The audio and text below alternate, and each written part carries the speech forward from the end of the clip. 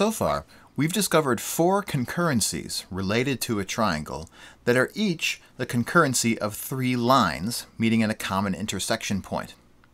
What's really cool is that among those concurrencies is another concurrency of their own that we'll see in this bonus content. This is not something we'll be able to prove in this chapter. We may be able to do it later on in the course. But I thought now was a good time to introduce this really remarkable concurrency of concurrencies related to a triangle. So this concurrency begins with us taking the first of our triangle concurrencies, the circumcenter. We'll call it O. And remember, the circumcenter is the concurrency of a triangle's 3 perpendicular bisectors of its sides. So start with that point. Continue with the incenter. Call it I. Remember, the incenter is the concurrency of a triangle's 3 angle bisectors. So now I have the circumcenter and the incenter both sketched in, those 2 points in my triangle. And for my third point, I'm going to take the orthocenter.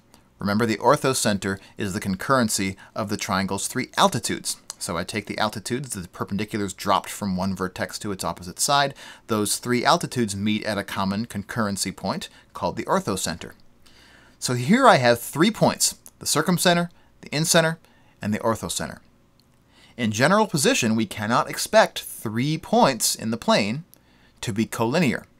But what's remarkable is that these 3 points are guaranteed to be collinear for any given triangle, ABC. They will lie on a common line. So the circumcenter, incenter, and orthocenter, I can draw one line that passes through all 3 of those center concurrency points related to a triangle. That line that I can draw through these 3 points is called the Euler line of the triangle ABC. Now, it's called the Euler line when it's actually well defined. And it's worth thinking about, is there a circumstance under which a triangle does not have a well-defined Euler line? One of the ways I like to think about it is that if I connect the dots along this line, if I measure how far apart, in this example, the circumcenter is from the orthocenter, how long that line is a measure somehow of how skewed my triangle is. How far apart the angles are from one another, how different the lengths of the sides are from one another.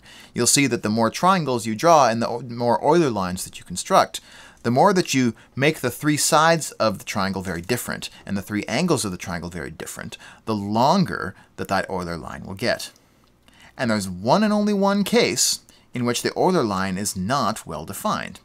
The only way for 3 points not to have a unique common line that they lie on if they are collinear is to make those 3 points identical.